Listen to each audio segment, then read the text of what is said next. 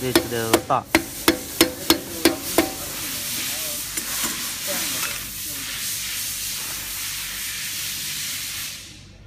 This is the way to change the cup filler for different filling weights.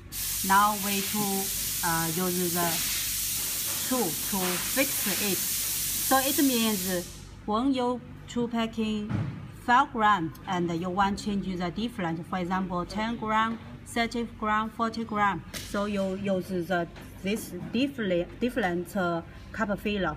But for example, you just packing 5 grams and 6 grams. This is only a different weight. So you can adjust here, adjust this part, and then to lock it, so can get the 5 grams to 6 grams. It's only for little filling weight to adjust. For biggest, for example, 5 grams to 40 grams, you adjust here. Hope it's clear now.